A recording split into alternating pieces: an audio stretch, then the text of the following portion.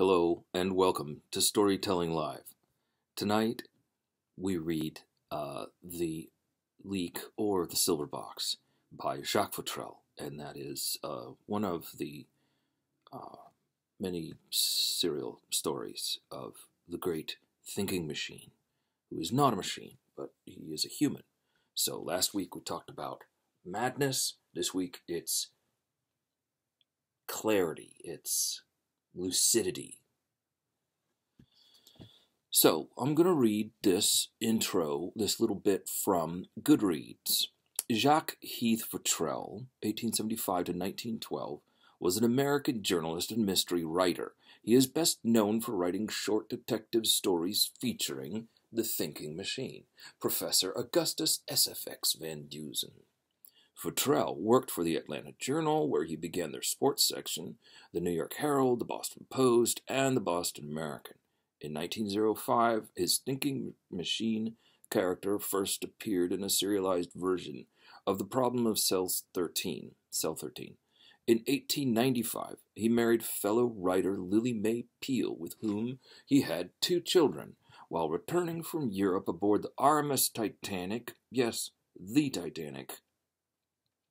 Futrelle, a first-class cabin passenger, refused to board a lifeboat, insisting that his wife board instead. He perished in the Atlantic. His works include The Chase of the Golden Plate, The Simple Case of Susan, The Thinking Machine on the Case, The Diamond Master, Elusive Isabel, The High Hand, My Lady's Garter, and Blind Man's Bluff. So the other side of the human mind is lucidity. There's a new crime-fighting and information-gathering technology on the forefront of this new world of post-1890s, beginning of the 20th century. It's the telephone. The name thinking machine reminds us that computers are already in the imagination in 1907. This story includes elements of the burgeoning electrically wired overlord, not just a telephone, but just wires and juice and electricity and bzz, bzz things, right? But, okay, adding machines in this world are everywhere. There's something called the difference engine that was from previous century, actually. And clockwork gears and astrolabes calculate time, space, and velocity. Crime-solving, medical diagnosis, and empirical scientific methods are seen as reliable as clockwork and might even be resolved with an assemblage of gears, such as an astrolabe. But the ultimate machine, seeing the brain as a machine, as clockwork gears, right? The human brain and its potential clarity of thinking processes was widely likened to the precision of clockwork, and thus emerges Futrelle's The Thinking Machine. And that's my opinion. That's my writing. That's what I'm saying. I hope you guys are comfy and that you're equipped with your sweet drink. Yeah. Because tonight, it's not Holmes on the case. It's the thinking machine. And this man can think. Doesn't even need to be in a place. He can just think it. His mind is so great, right? Really great criminals are never found out for the simple reason. Well, actually, I'd like to do his voice a little bit different. I'm hoping that I can keep this consistent. Really great criminals are never found out for the simple reason that their greatest crimes, are never discovered, remarked Professor Augustus SFX Van Dusen positively. There is genius in the preparation of crime, Mr. Grayson, just as there must be in its detection, unless it is the shallow work of a bungler. In this case, there have been instances where even the police have uncovered the truth. But the expert criminal, the man of genius, the professional, I may say, regards as perfect only that crime which does not and cannot be made to appear a crime at all. Therefore, one that can never, under any circumstances, involve him or anyone else.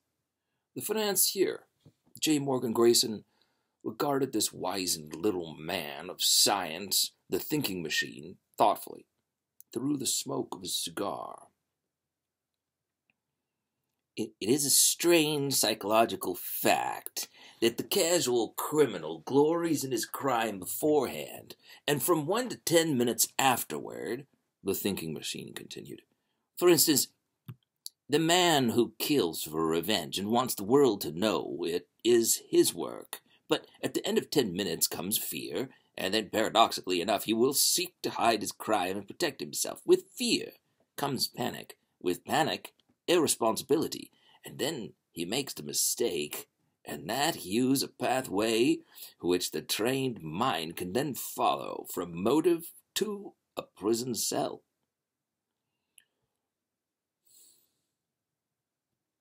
There are men who are found out, but there are men of genius, Mr. Grayson, professionally engaged in crime. We never hear of them because they are never caught, and we never even suspect them because they make no mistake. Imagine the great brains of history turned to crime. Well, there are today brains as great as any of those of history. There is murder and theft and robbery under our noses we can never dream of. If I, for instance, should become an active criminal... He paused. Grayson, with a queer expression on his face, puffed steadily at his cigar. I could kill you right now, here, in this room. The thinking machine went on calmly. And no one would ever know or suspect. Why? Because I would make no mistake.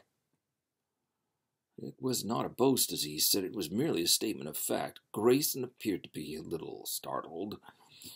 Where there had been only impatient interest in his manner, there was now fascination. How would you kill me, for instance? He inquired curiously.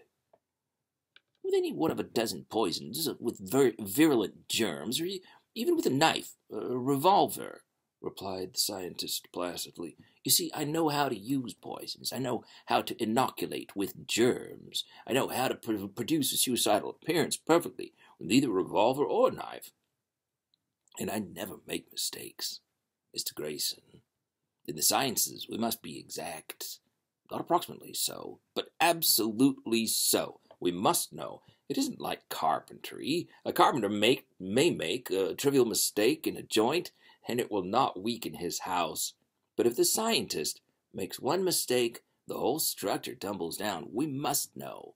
Knowledge is progress. We gain knowledge through observation and logic, inevitable logic. And logic tells us that 2 and 2 make 4, not sometimes, but all the time. Grayson flicked the ashes off his cigar thoughtfully, and little wrinkles appeared about his eyes as he stared into the drawn, inscrutable face of the scientist. The enormous straw-yellow head was cushioned against the chair, the squinting, watery blue eyes turned upward, and the slender, white fingers at rest, tip to tip. The financier drew a long breath.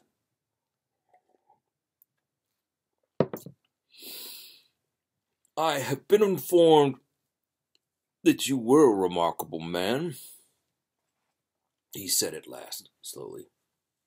I believe it.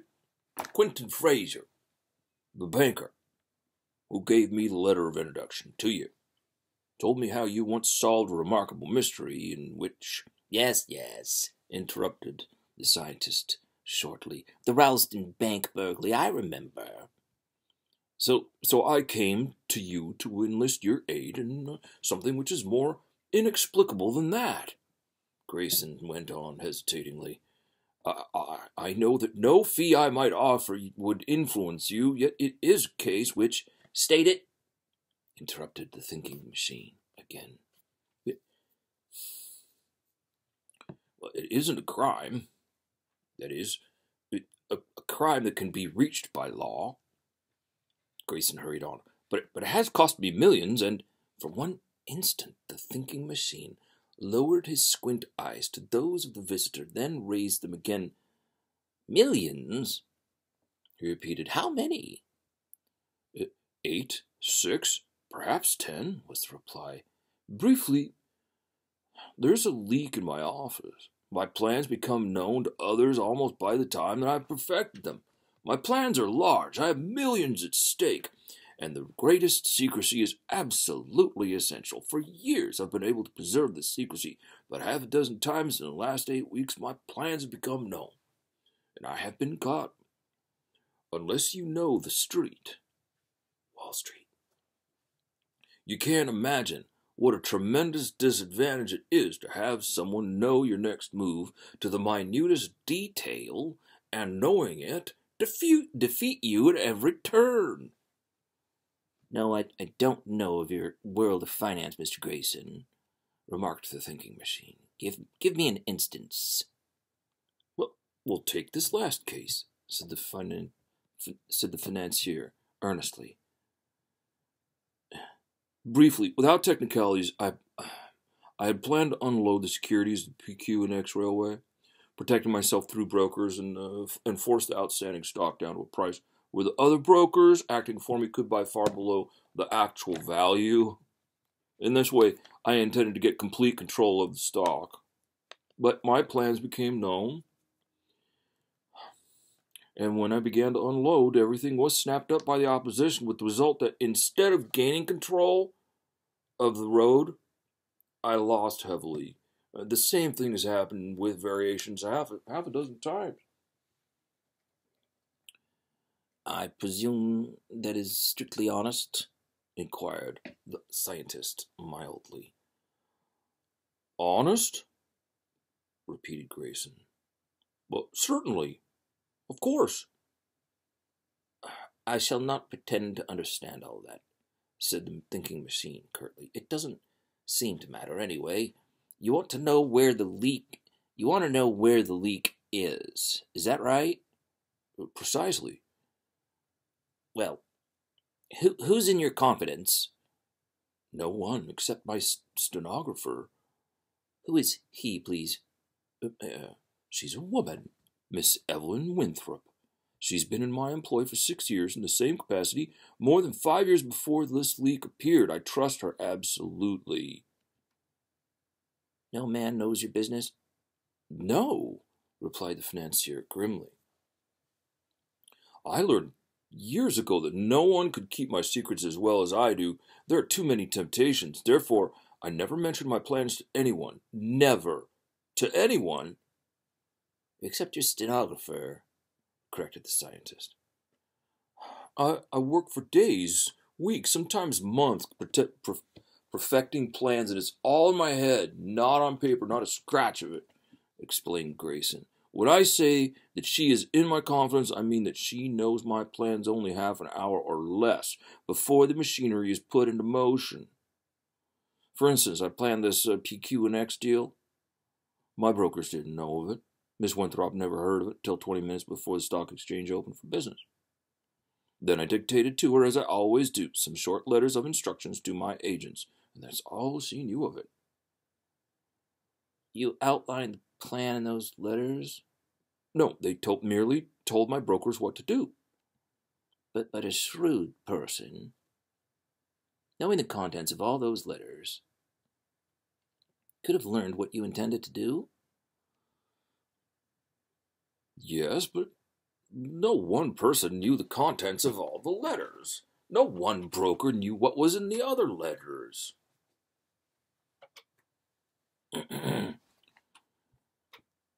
Miss Winthrop and I were the only 2 human beings who knew all that was in them. The thinking machine sat silent for so long that Grayson began to fidget in his chair. Who was in the room, besides you and Miss Winthrop, before the letters were sent? He asked at last. No one, responded Grayson emphatically.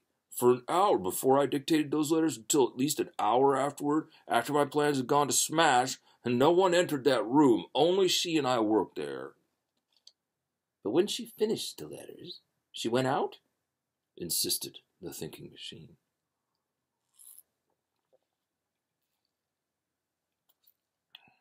"No," declared the financier. "She didn't even leave her desk." "Or perhaps sent something out, carbon copies of the letters." "No." "Or called a friend up on the telephone," continued the thinking machine quietly. "Nor that," retorted Grayson. "Or signaled to someone through the window." "No," said the financier again. She finished the letters, then remained quietly at her desk reading a book. She hardly moved for 2 hours. The thinking machine lowered his eyes and glared straight into those of the financier. Someone listened at the window," he went on after a moment. "No, it's 16 stories up, fronting the street, and there's no fire escape." "Or the door?" "If you knew the arrangement of my offices, you would see how utterly impossible that would be, because—" "Nothing is impossible, Mr. Grayson," snapped the scientist abruptly. "It might be improbable, but not impossible. Don't say that. It annoys me exceedingly." He was silent for a moment. Grayson stared at him blankly. "Did either you or she answer a call on the phone?" "No one called. We called no one." "Any apertures, holes, or cracks in your flooring or walls or ceilings?" demanded the scientist. "Private detectives whom I employed looked for such an opening, and there was none," replied Grayson. Again the thinking machine was silent for a long time. Grayson lighted a fresh cigar, settled back in his chair patiently. Faint cobwebby lines began to appear on the dome-like brow of the scientist, and slowly the squint eyes were narrowing. "The letters you wrote were intercepted?" he suggested at last. "No," explained Grayson flatly. "Those letters were sent direct to the brokers by a dozen different methods. Every one of them had been delivered by 5 minutes of 10 o'clock, different methods, and when the stock exchange begins business, the last one left me at 10 minutes of 10. Dear me. The thinking machine rose and paced the length of the room. "You don't give me credit for the extraordinary precautions I've taken, particularly in this last PQ&X deal," Grayson continued. "I left positively nothing undone to ensure absolute secrecy, and Miss Winthrop, I know, is innocent of any connection with the affair. The private detectives suspected her at first, as you do, and she was watched in and out of my office for weeks. When she was not under my eyes, she was under the eyes of men to whom I had promised an extravagant sum of money if they found the leak. And she didn't know it then, and doesn't know it now. I'm heartily ashamed of it all, because the investigation proved her absolute loyalty to me. On this last day, she was directly under my eyes for 2 hours, and she didn't make one movement that I didn't note, because the thing meant millions to me. That proved beyond all question that it was no fault of hers. What could I do?" The thinking machine didn't say. He paused at a window, but for a minute, and for minute after minute, stood motionless there, with eyes narrowed to mere slits. "I was on the point of discharging Miss Winthrop," the financier went on, "but her innocence was so thoroughly proved to me by this last affair that it would have been unjust, and so—" Suddenly, the scientist turned upon his visitor. "Do you talk in your sleep?" he demanded. "No," was the prompt reply. "I had thought of that too. It's beyond all ordinary things, Professor, yet there is a leak that is costing me millions." It comes down to this, Mr. Grayson, the thinking machine informed him crabbedly. If only you and Miss Winthrop knew those plans, and no one else, and they did leak and were not deduced from other things, then either you or she permitted them to leak, intentionally or unintentionally. That is as pure logic as 2 and 2 make 4. There is no need to argue it. Well, of course I didn't, said Mr. Grayson. Then Miss Winthrop did, declared the thinking machine finally and positively, unless we credit the opposition, as you call it, with telepathic gifts hitherto unheard of. By the way, you have referred to the other side only as the opposition. Do the same men, the same clique, appear against you all the time, or is it only one man? It's a clique, explained the financier, with millions back of it, headed by Ralph Matthews, a young man to whom I give credit for being the prime factor against me. His lips were set sternly. Why? Demanded the scientist. Because every time he sees me, he grins, was the reply. Grayson seemed suddenly discomfited. The thinking machine went to a desk, addressed an envelope, folded a sheet of paper, placed it inside, and sealed it. At length he turned back to his visitor. Is Miss Winthrop at your office now? Yes. Let us go there, then. A few minutes later, the eminent financier ushered the eminent scientist into his private office on the street, Wall Street. The only person there was a young woman, a woman of 26 or 7, perhaps, who turned, and she saw Grayson, then resumed reading. The financier motioned to a seat. Instead of sitting, however, the thinking machine went straight to Miss Winthrop and extended a sealed envelope to her. Mr. Ralph Matthews asked me to hand you this, he said. The young woman glanced up into his face frankly, and yet with certain timidity took the envelope and turned it curiously in her hand. Mr. Ralph Matthews? She repeated, as if the name was a strange one. I don't think I know him. The thinking machine stood staring at her aggressively as she opened the envelope and drew out the sheet of paper. There was no expression save surprise, bewilderment rather, to be read on her face. Why, it's a blank sheet, she remarked, puzzled. The scientist turned suddenly toward Grayson, who had witnessed the incident with frank astonishment in his eyes. Your telephone a moment, please, he requested. Certainly, here, replied Grayson. This will do, remarked the scientist. He leaned forward over the desk where Miss Winthrop sat, still gazing at him in a sort of bewilderment, picked up the receiver and held it to his ear. A few moments later, he was talking to Hutchinson Hatch, reporter. I merely wanted to ask you to meet me at my apartment in an hour, said the scientist. It is very important. That was all. He hung up the receiver, paused for a moment to admire an exquisitely wrought silver box, a vanity box, on Miss Winthrop's desk beside the telephone, then took a seat beside Grayson and began to discourse almost pleasantly upon the prevailing meteorological conditions.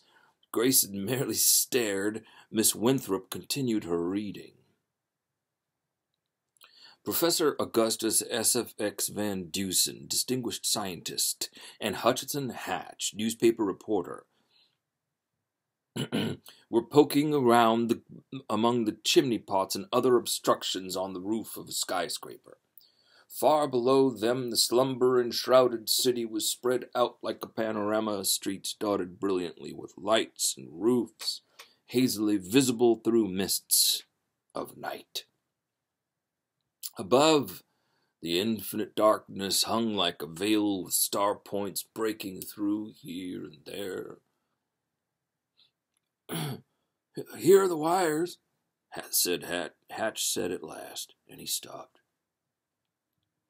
The thinking machine knelt on the roof beside him, and for several minutes they remained thus, in the darkness, with only the glow of a flashlight to indicate their presence.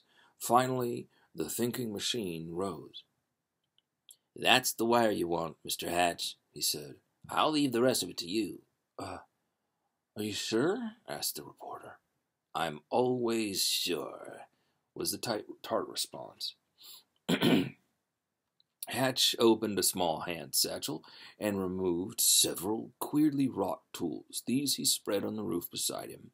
Then, kneeling again, began his work. For half an hour he labored in the gloom, with only the flashlight to aid him, and then he rose. "It's all right," he said. The thinking machine examined the work that had been done, grunted his satisfaction, and together they went to the skylight, leaving a thin, insulated wire behind them, stringing along to mark their path. They passed down through the roof and into the darkness of the hall of the upper story. Here the light was extinguished. From far below came the faint echo of a man's doorsteps as the watchman passed through the silent, deserted building. "Be careful," warned the thinking machine. They went along the hall to a room in the rear, and still the wire trailed behind. At the last door, they stopped. The thinking machine fumbled with some keys, then he opened a way. Here, an electric light was on. The room was bare of furniture, the only sign of recent occupancy being a telephone instrument on the wall. Here, the thinking machine stopped and stared at the spool of wire which he had permitted to wind off as he walked, and his thin face expressed doubt. "It wouldn't be safe," he said at last, "to leave the wire exposed as we have left it. True, this floor is not occupied, but someone might pass this way and disturb it. You take the spool, go back to the roof, winding the wire as you go, then swing the spool down to me over the side of the building so that I can bring it in through the window. That will be best. I'll catch it here, and thus there will be nothing to indicate any connection." Hatch went out quietly and closed the door. Twice the following day, the thinking machine spoke to the financier over the telephone. Grayson was in his private office, Miss Winthrop at her desk, when the first call came. "Be careful in answering my questions," warned the thinking machine when Grayson answered. "Do you know how long Miss Winthrop has owned the little silver box which is now on her desk near the telephone?" Grayson glanced round involuntarily to where the woman sat idly turning over the leaves of her book. "Yes," he answered. "For 7 months. I gave it to her last Christmas."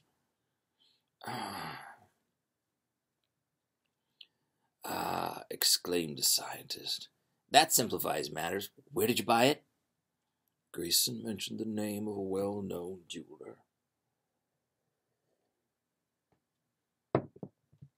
Considerably later in the day, the thinking machine called Grayson to the telephone again. "What make of typewriter does she use?" came the querulous voice over the wire. Grayson named it. While Grayson sat with deeply perplexed lines in his face, the diminutive scientist called upon Hutchinson Hatch in his office. "Do you use a typewriter?" demanded the thinking machine. "Yes." "What kind?" "Oh, 4 or 5 kinds. We have half a dozen different makes in this office." They passed along through the city room, at that moment practically deserted, until finally the watery blue eyes settled upon a typewriter with the name emblazoned on the front. That's it, exclaimed the thinking machine. Write something on it, he directed Hatch. Hatch drew up a chair and rolled off several lines of the immortal practice sentence beginning, "Now is the time for all good men." The thinking machine sat beside him, squinting across the room in deep abstraction and listening intently. His head was turned away from the reporter, but his ear was within a few inches of the machine. For half a minute he sat there listening, and then shook his head. "Strike your vowels," he commanded. "First slowly, and then rapidly." Again, Hatch obeyed, while the scientist listened. And again he shook his head. Then, in turn, every make of machine in the office was tested in the same way. At the end, the thinking machine rose and went his way.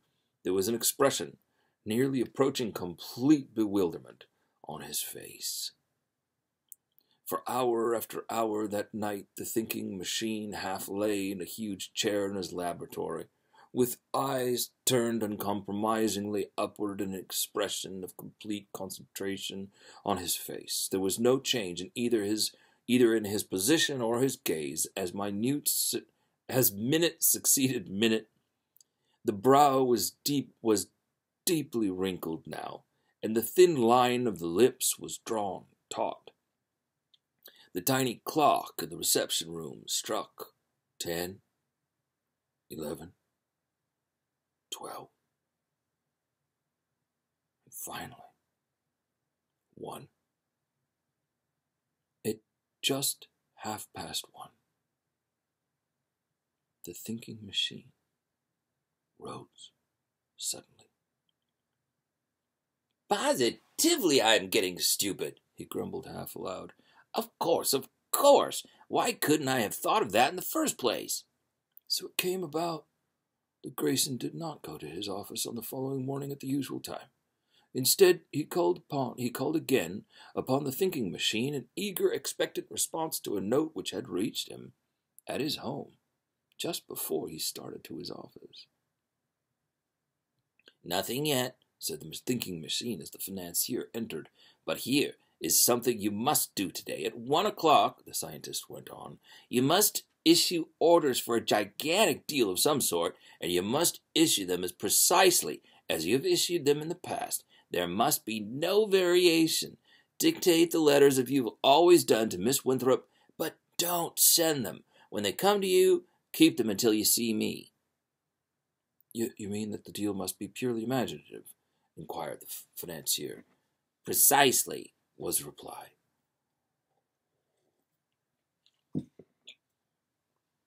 "But make your instructions circumstantial. Give them enough detail to make them absolutely logical and convincing."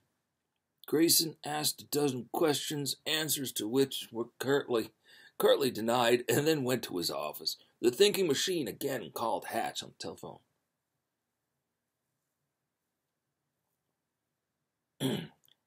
"I've got it," he announced briefly. "I want the best telegraph operator you know. Bring him along and meet me in the room at the top floor where the telephone is at precisely 15 minutes before 1 o'clock today." Telegraph operator?" Hatch repeated. "That's what I said, telegraph operator," replied the scientist irritably. "Goodbye." Hatch smiled whimsically at the other end. As he heard the receiver banged on the hook, smiled because he knew the eccentric ways of this singular man, whose mind so accurately illuminated every problem to which it was directed. Then he went out to the telegraph room and borrowed the principal operator. They were in the little room on the top floor at precisely 15 minutes of 1. The operator glanced about in astonishment. The room was still unfurnished save for the telephone box on the wall. "What do I do?" he asked the thinking machine. I'll tell you when the time comes," responded the scientist as he glanced at his watch. At 3 minutes of 1 o'clock, he handed a sheet of blank paper to the operator and gave him final instructions. There was ludicrous mystification on the operator's face, but he obeyed orders, grinning cheerfully at Hatch as he tilted a cigar up to keep the smoke out of his eyes. The thinking machine stood impatiently looking on, watch in hand. Hatch didn't know what was happening, but he was interested. At last the operator heard something. His face became suddenly alert. He continued to listen for a moment, and then came a smile of recognition. Less than 10 minutes after Miss Winthrop had handed over the typewritten letters of instruction to Grayson for signature, and while he still sat turning them over in his hands, the door opened and the thinking machine entered. He tossed a folded sheet of paper on the desk before Grayson and went straight to Miss Winthrop. "So you did know Mr. Ralph Matthews after all?" he inquired. The woman rose from her desk in a flash, and a flash of some subtle emotion passed over her face. "What do you mean, sir?" she demanded. "You might as well remove the silver box," the thinking machine went on mercilessly. "There is no further need of the connection." Miss Winthrop glanced down at the telephone extension on her desk, and her hand darted toward it. The silver vanity box was directly under the receiver, supporting it, so all that weight was removed from the hook and the line was open. She snatched the box and the receiver dropped back on the hook. The thinking machine turned to Grayson. "It was Miss Winthrop," he said. "Miss Winthrop!" exclaimed Grayson. "I can't believe it." "Read the paper I gave you, Mr. Grayson," directed the thinking machine coldly. "Perhaps that will enlighten her." The financier opened the sheet, which had remained folded in his hand, and glanced at what was written there. Slowly he read it aloud. "Peabody, sell 10,000 shares L&W at 97. McCracken Co., sell 10,000 shares L&W at 97. He read on down the list, bewildered. Then gradually, as he realized the import of what he read, there came a hardening of the lines about his mouth.